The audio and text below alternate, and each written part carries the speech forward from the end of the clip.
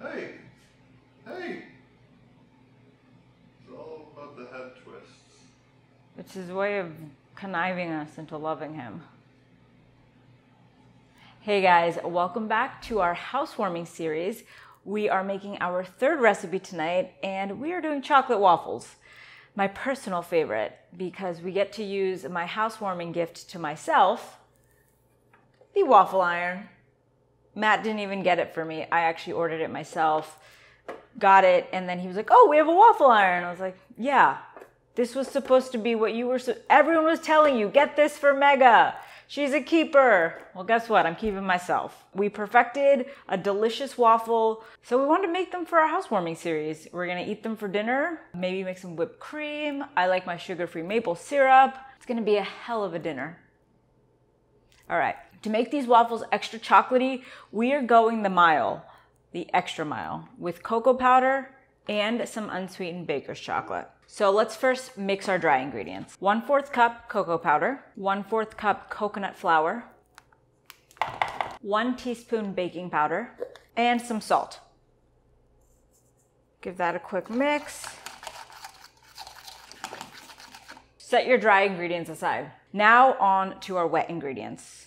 We are going to start with 4 ounces of cream cheese. We're gonna microwave it for about 20 seconds.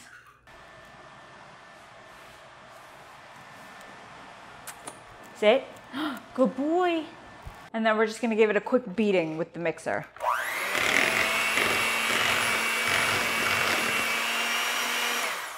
Next, we're gonna add 4 eggs and 40 drops of stevia. That'll give it the perfect sweetness. And then we're gonna mix it again.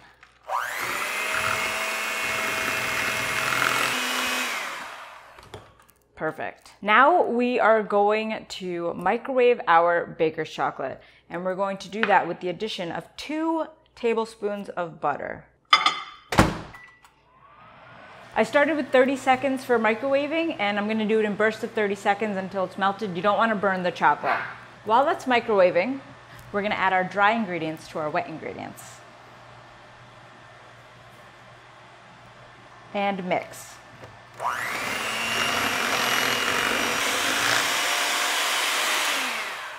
When melting the baker's chocolate, you definitely want the fat aspect. Butter is your best bet because that helps with the chocolate to melt. It won't melt on its own if you just microwave it. We gave it 10 more seconds. That's 40 seconds total in the microwave. And that is liquid gold, guys. So the last thing is to drizzle your liquid gold into your batter mixture. Oh my goodness. And last mix. You can also leave out the baker's chocolate. We just like to get as indulgent as possible. So if you do that, still add the butter, or you can do coconut oil, the 2 tablespoons. Waffle iron is officially on. It's getting ready. And I don't think I mentioned, this batter should make 4 large waffles. So that's 4 for me, 0 for Matt.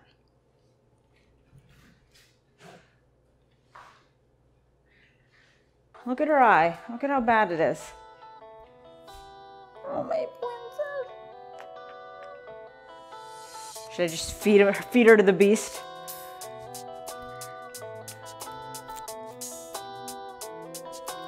He just wants to kiss her.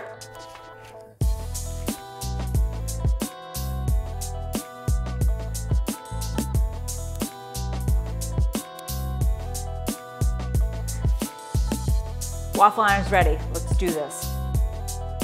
Ooh! We're gonna give it some coconut oil spray.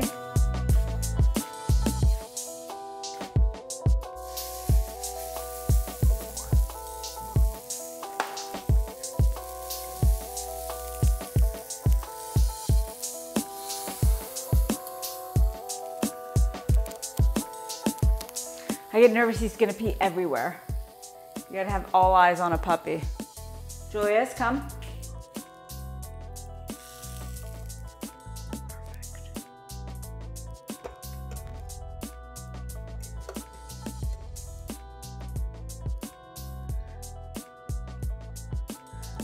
And isn't she a beauty?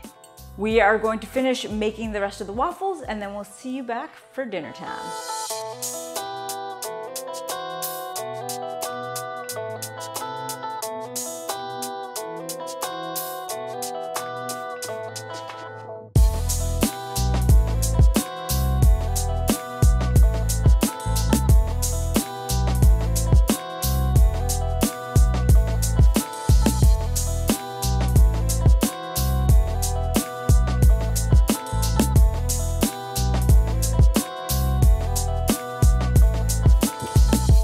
What's up? We are ready for dinner. We just took our pictures and the spread is divine looking. Big boy waffles. Yeah, big boy waffles.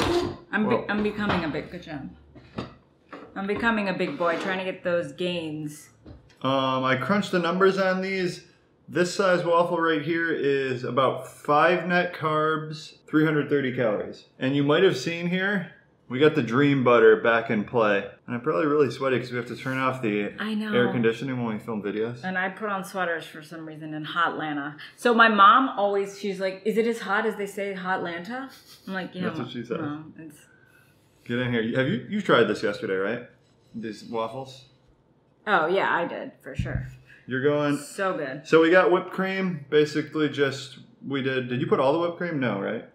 Just a dollop. So dream butter is cashews, almonds, and coconut oil. And it smells so like rich and chocolatey. And cocoa powder. And we got some meal prep bacon here too. Cheers. 1 second, let me get some dream butter on here. I like saying dream butter as much as possible. I was just about to say, he said it like 1,700 times at least today. You're my dream butter. Don't cheers with the butter though. Oh man, woo! Them some good waffles. That is a really good waffle consistency. It is. It's perfect texture. It's we super got the sweetness rich. right. Yeah. Last time it was a little not sweet enough. Comment below if you guys make these as pancakes. Curious to know how they turn out. I think they'll be fine. I think they'd be great actually. Just go low temperature because you don't want chocolate to get burned or it tastes pretty bad. Yeah, it gets more bitter. But definitely make these. These are great. So we've been in Atlanta for quite a bit now. So it's housewarming because we want to make the series and these are like things we would make for just our normal day to day. But we love Atlanta. We're so happy we picked it.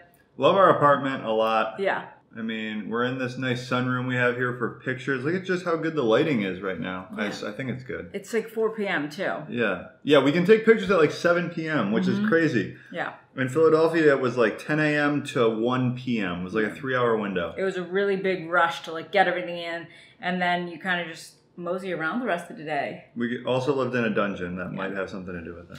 But yeah, just the vibe here is just more productive. We're getting stuff done. We will be back again, right? With another housewarming. You have the next one planned, right? Yes. What is it? I'm probably going to have to make it. You can help out in the kitchen because it's steak. And Matt tends to just hit well done every time. I do not hit well done. I hit medium well on accident sometimes. That's too well when you have a nice quality meat from Butcher Box. True. So we're going to get some rare steak on the table next time. So definitely come back for that.